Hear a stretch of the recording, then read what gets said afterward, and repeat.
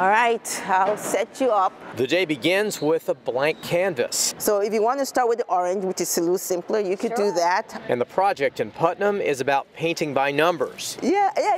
It is paint by numbers and it's large. And painting by letters. And here are some big brushes if you want to use. Bringing MLK to the YMCA. Here we are in northeastern Connecticut with an MLK mural project.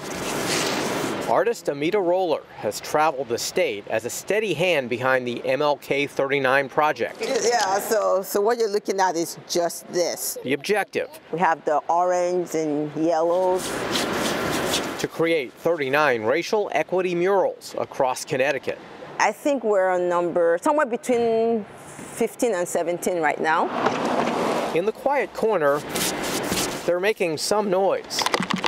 For Amita, this one has special significance. Kind of cute to see the kids that go here. She lives in Putnam. The theme is Teach Peace.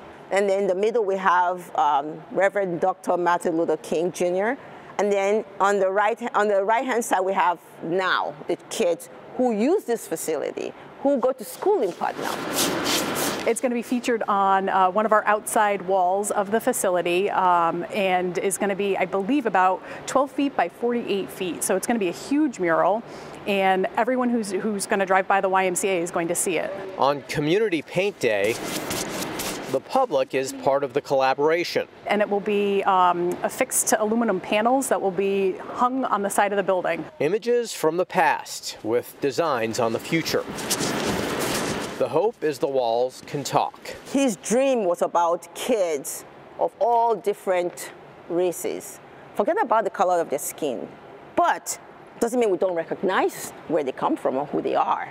By the time you hit all 39, I hope you get the message. And it makes sense that this mural project will be officially unveiled on June 19th. That is Juneteenth here at the Hale YMCA. In Putnam, Jim Altman, Fox 61 News.